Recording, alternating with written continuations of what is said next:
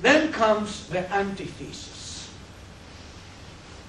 The antithesis, which is the second side of the coin, namely the human factor, which to us, being in education, should be of some concern, possibly more than concern for administrators and people with their hands on their on the money pocket. I'd like to make a few points about higher education and teacher education with respect to distance learning. And that is, let me remind you, the antithesis to what I've said before. The first point is that teacher education is a meeting place of generations, traditions, and cultures. It's not just teacher training. It's nurse training, and doctor training, and sociologists, and biologists, and mathematicians, and what have you. So one of the few places where a young person meets a grown-up, an adult, who is not his father, and can inspire him without having a little revolution of independence. That is where people from the south meet people from the north, where green people meet yellow people, where people meet other individuals they've never met before in the neighborhood.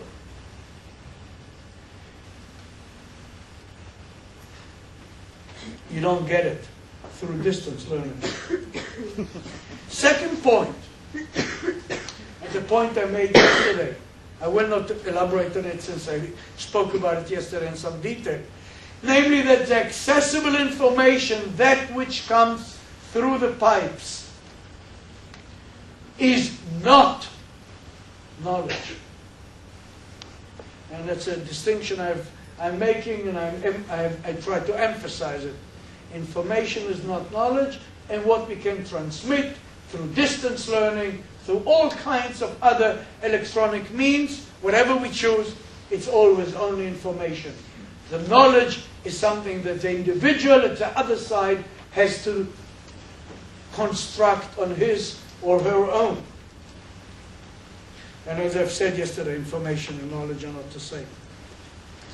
Here's a saying by somebody, you can't read it there, never mind, a sociologist.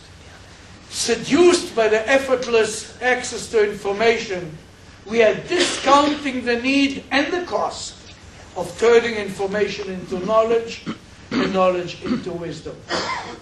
So when administrators tell us that it is much cheaper to have distance learning, distance education, they are right. They only ignore or disregard the cost of turning information into knowledge. Over breakfast, I described a brief story about the administrators. I have nothing, by the way, against administrators, don't get me wrong. I want to say even my mother was one. She administered my life until I grew up. The administrators wanted to save money, and they sent a committee to check out the Philharmonic Orchestra. And they came to look at the orchestra performing Beethoven's Ninth. They were deeply impressed, but wrote the following report. That it's very funny. They have both violas and violins. Not only this, they have quite a number of each.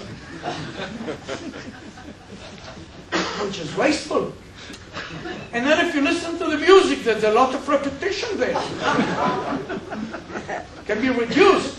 And indeed, they reduced the orchestra to 6 players and 7 minutes, which saved a lot of money.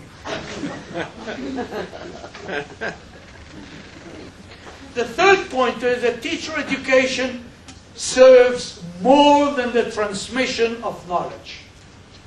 And here I'd like to elaborate on it a little bit. Let us even say that if we have good interaction and tutorship through the web, or what have you, we help our students translate or transform information into knowledge. And we've taken care of that. However, and I want to argue, this is really not all there is in teacher education. First of all, there is something called skill. And there are numerous skills. From the skill, if you want, of conducting research, planning research, generating an hypothesis, formulating a good question, to the simple skill of standing in front of a classroom. And let me remind you what that is. If you're an elementary school teacher, you stand in front of 20 or 30 kids who are about to shoot you dead with their running noses. And you have to survive it. 6 hours a day or so. Drilling for oil is nothing in comparison.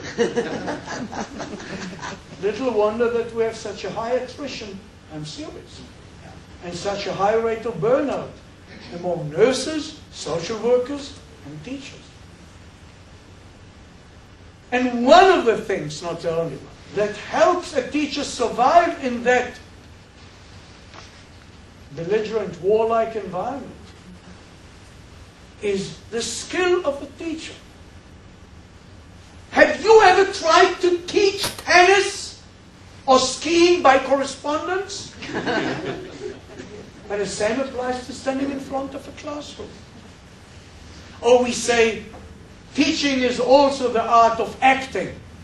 Yes, I know, I got it from my daughter, like craziness. Parents inherit such things from their children.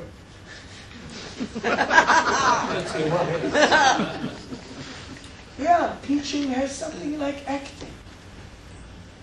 There's so many skills involved.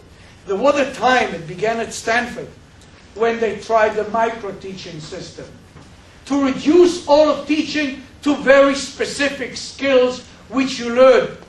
Smile, ask analytic questions, listen, a chain of these skills. That was, of course, making a little bit, how would I say, reduction ad absurdum of the teaching skills. But obviously skills are involved, and you cannot seriously teach them by distance learning, in my opinion. The second is a little bit more complicated, meta-knowledge. Meta-knowledge is knowledge about mathematics, biology, history.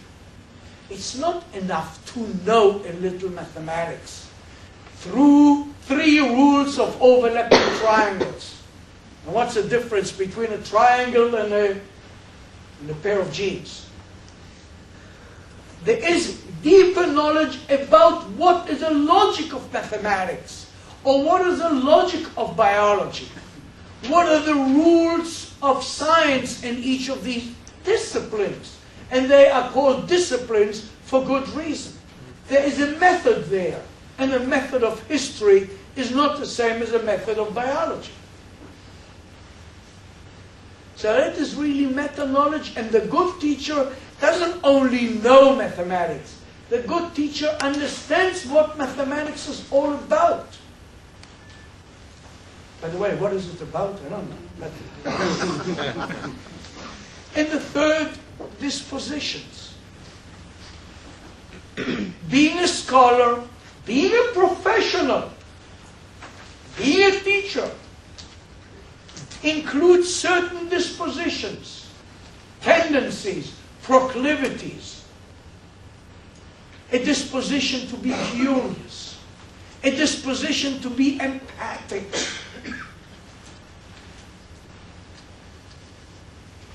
a disposition to be supportive, sometimes to be skeptical. There's so many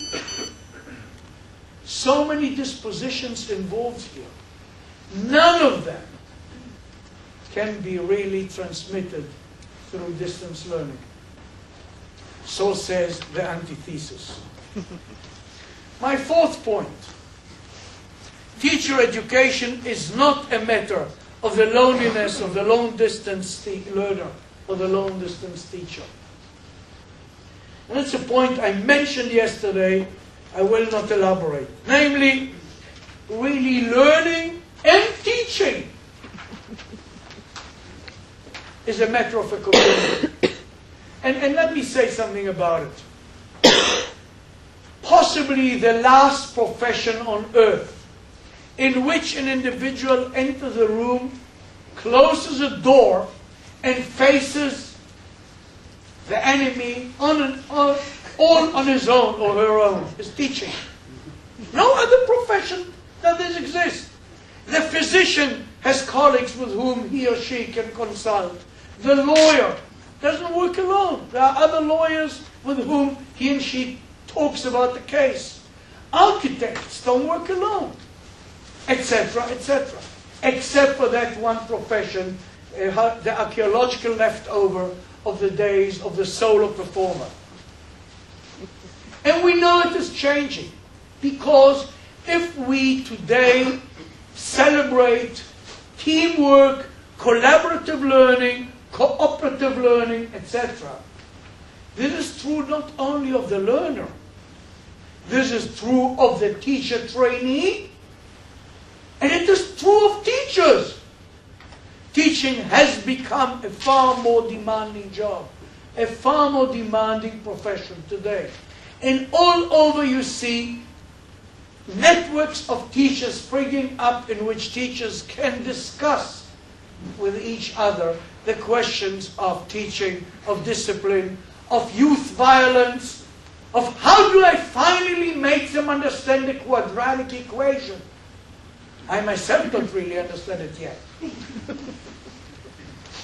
It is certainly not a matter of the solo learner or solo teacher. And it is a matter, as we have mentioned it yesterday, a matter of face-to-face tutorship.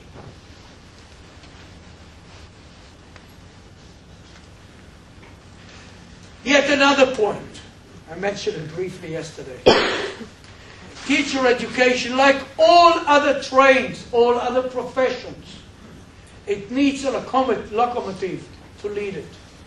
You need a standard, you need a model, you need the perfect example to lead you. You or me. That means that you need a Harvard, you need an Oxford, you need a Stord.